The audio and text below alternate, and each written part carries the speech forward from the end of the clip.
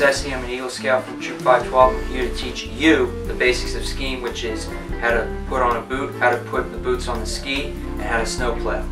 So this is how you properly put on a ski. First, you insert your foot carefully and make sure that it's comfortable on the inside. Next, you want to make sure that all the buckles are placed on properly and comfortably again, like so. Once you have the buckles on, you want to make sure that your foot is not moving around. You don't want to make the buckles too tight, otherwise your foot will fall asleep, and that's never good while you're skiing.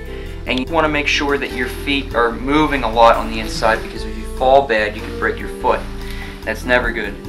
Make sure all the straps are on and your foot is still comfortable, and that's how you put it on. So this is how you properly put on the ski. First, you take your foot, the one that you're putting into the ski, you insert it in this space right here, like so. You put your foot in, you put your toe first, you put your heel on the back here over where the binding is, and you press down. And once you hear that click, that's when you know that the ski has been properly placed, and that's how you put on the ski. It's always good to know when you want to start and stop for skiing. When you want to start and keep going, you always want to keep your skis facing straight and parallel, or as they say in the ski world, French fry style.